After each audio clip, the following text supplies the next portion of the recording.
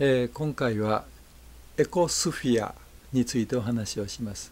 エコは、環境とかですね、地球という意味ですね。スフィアっていうのは球体のことです。で、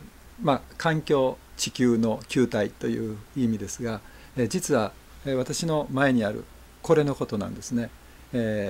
これ15センチぐらいの密閉されたガラス容器の中に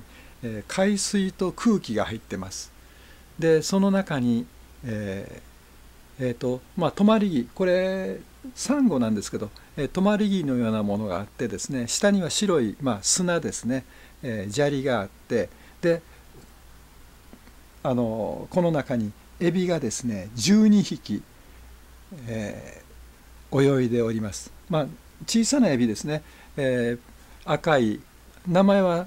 スカーレットシュリンプというようですけど、本当に、1センチ弱のですね、半分透明で赤い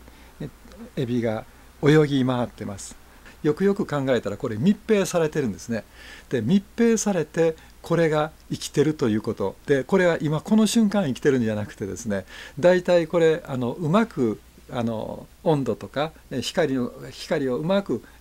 保持できればですね、5年とか10年生きてるわけなんです。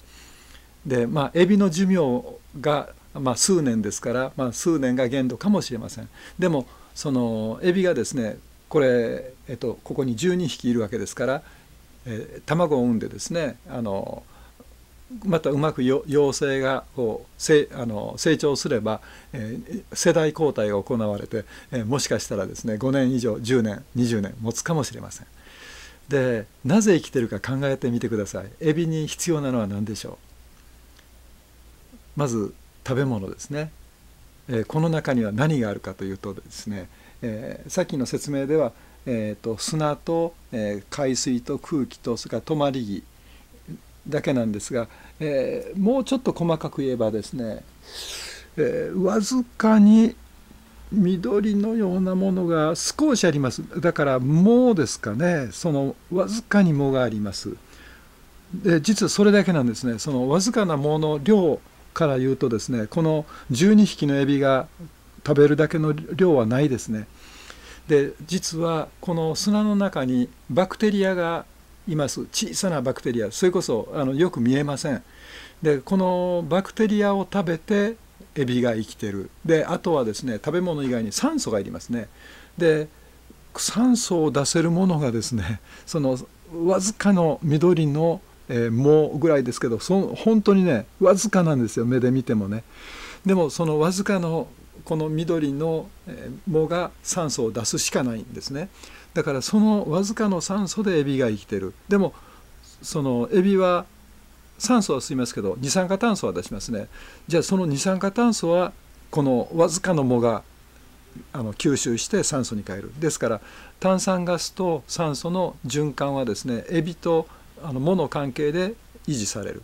で食べ物はそのバクテリアを食べる、あるいは藻を食べる。でそれの排泄物が